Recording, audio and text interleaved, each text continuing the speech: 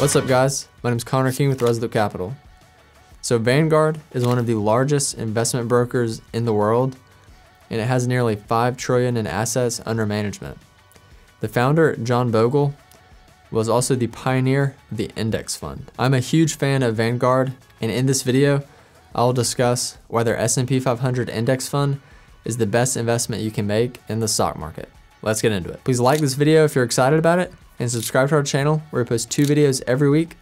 Also, this video is for entertainment purposes only, and you should always consult a professional financial advisor before making any decisions with your money. All right, so we're gonna be talking about the Vanguard index fund that John Bogle, the founder of Vanguard, created in 1976, as it was the very first index fund.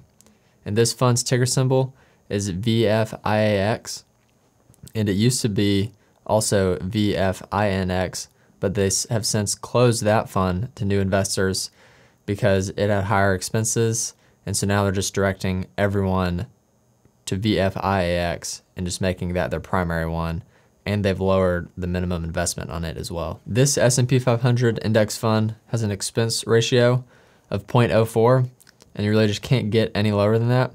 And also it has a minimum investment of $3,000 to get started in it.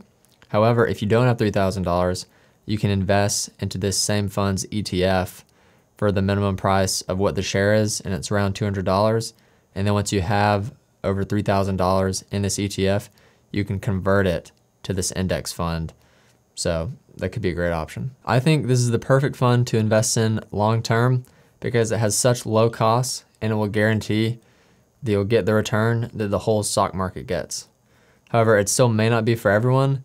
And so here are some people that I think that it would be for. First, for those of you that have a very long time to invest, so those of you that are young and have a lot of time on your hands, this fund is a great option for you because there's no telling over 30, 40 years what is gonna happen to all the other actively managed funds. So this is a great option just so that you'll be able to guarantee that you'll get the return of the stock market. Second, you need to have serious self-control. You need to be able to invest into this consistently every month and then just not touch it.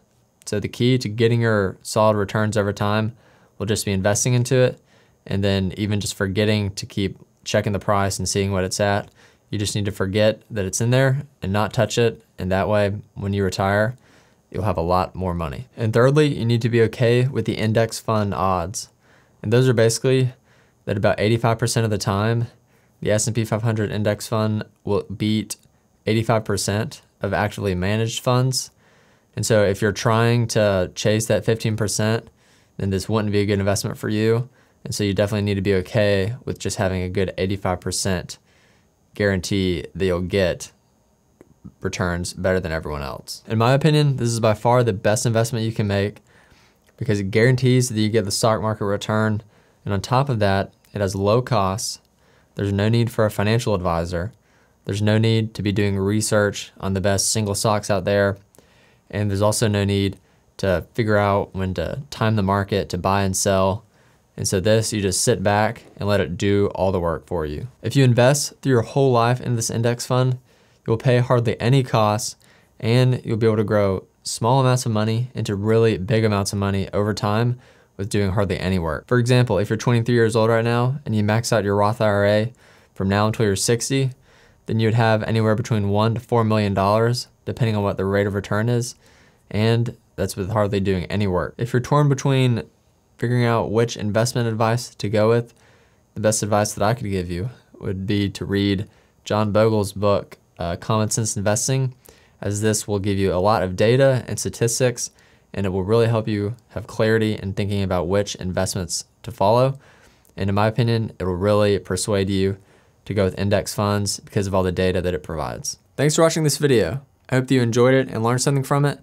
And by far the most important thing that you need to remember is that you're just investing consistently each month.